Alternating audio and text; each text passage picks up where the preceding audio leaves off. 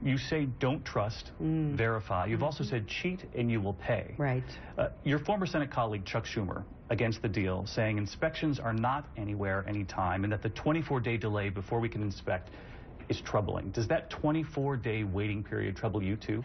Anything about Iran and whether or not it will comply with the agreement it signs, I think has to remain an open question. There's no doubt about that. But this gives us time. It puts a lid on their nuclear weapons program. It allows us, frankly, David, to deal with some of their other very troubling behavior.